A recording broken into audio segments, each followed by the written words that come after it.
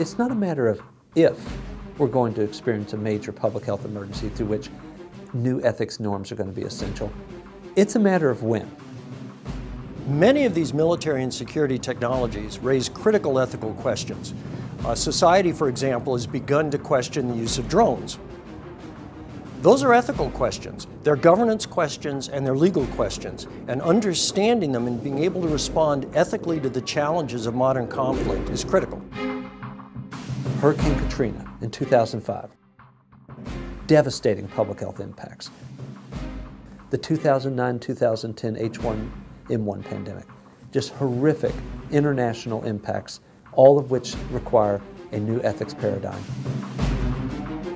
It is the social and the cultural context within which the technology is used that is critical to determining how ethical its use is. What the next step will be, what the next threat will be, is it's from bioterrorism, nuclear detonations, we don't know that. But what we do know is we've got to be ethically prepared for it, because if we're not, we will lose lives, and we will have to blame ourselves for that outcome.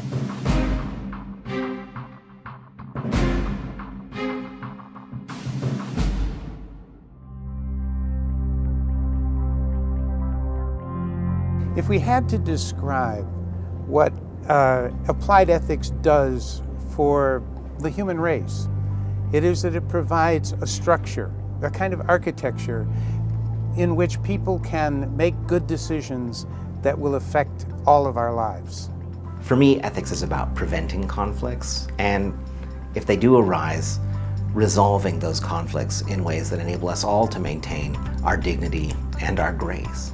Well, the Lincoln Center is a very unique operation at Arizona State University that involves Lincoln professors and fellows working on issues in applied ethics and their implications and their application. Our 5 core areas at the Lincoln Center are emerging technologies, applied sustainability, human rights, education, and public health. The Lincoln Center for Applied Ethics at Arizona State University is a unique organization because it brings together both practitioners and academicians to learn about ethics and to teach ethics in a way that's joint, that you don't just get the academics looking at it and you don't just get the policymakers, but you get them working together. So it really brings these issues to life.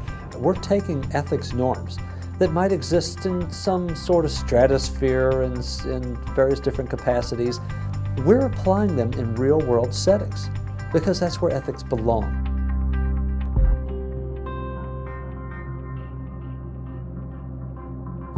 I want you to think about the global pandemic that we saw in 2009 and 2010, specifically what we know of as the H1N1 pandemic. That's the type of public health emergency I'm talking about. How do we respond to those specific issues through prevention strategies? How do we respond through ethically sound policies? We brought together, with guidance from a lot of different persons, a core group, a focus group of various different practitioners in health, in medicine, public health, emergency management from across the state of Arizona.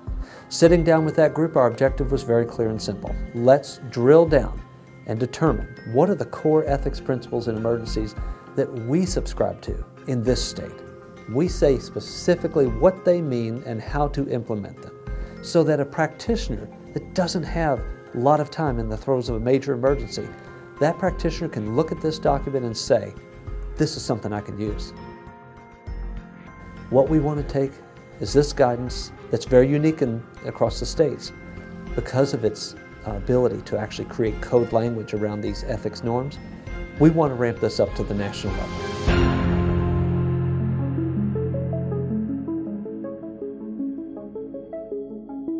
The program that I run for the Lincoln Center is called the Consortium for Emerging Technologies, Military Operations, and National Security, or CETMANS.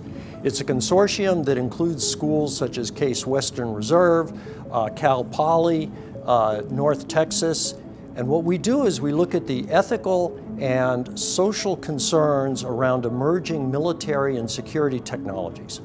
One of the things that we've tried to do with emerging technologies, because it is such a large and difficult field to get a hold of, is break it down into the different technologies and the impacts they have in different areas of society.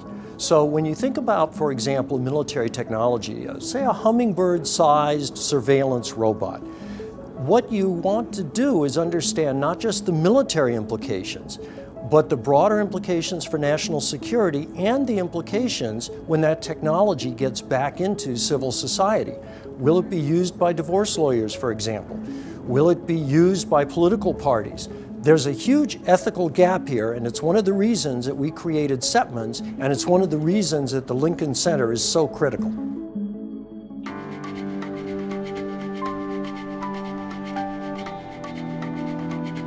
The Arizona Bioethics Network is a community of practice, which means that it's a kind of network of professionals who are involved in ethical decision making, who are now afforded an opportunity to be able to talk with each other, to share stories, to share best practices, to learn from each other, and to advance ethical patient care in a responsible manner.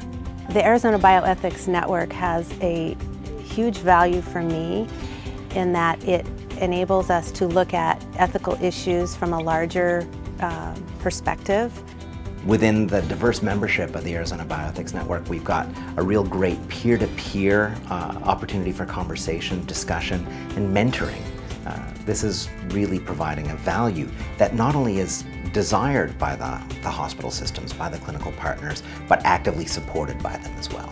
One of the things that we're able to do through the Bioethics Network is to talk to colleagues, obtain their experiences vicariously, and also share our own, work through problems in advance, so to speak, think about all the different aspects of the decision ahead of time. Ethical issues aren't just local or regional in character. There are lots of ethical issues that really affect us as a nation. The ethics of healthcare reform, for instance, the ethics of designing healthy communities. These are the kinds of issues that we think Arizona Bioethics Network can have a say on at the national level.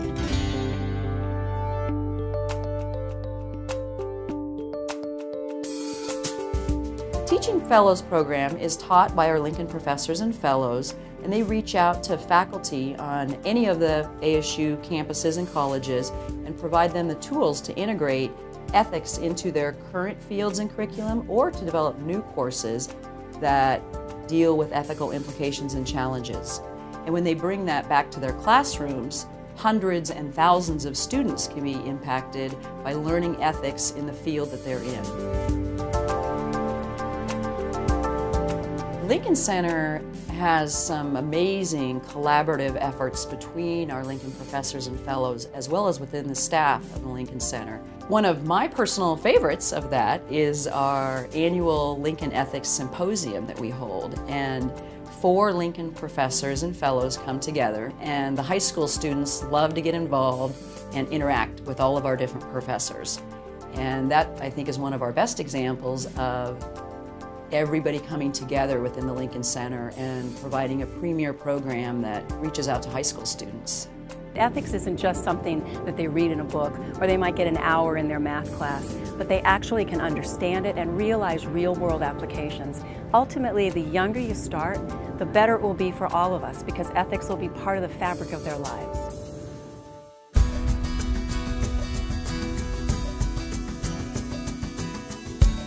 The Lincoln Center has done something that no other university has ever accomplished in applied ethics, and that is it has found people of incredible stature within their own fields who are deeply devoted to the ethical issues that arise in those fields, and it has been able to put them together and provide a kind of center, a kind of base for them to do the good work that they've been doing.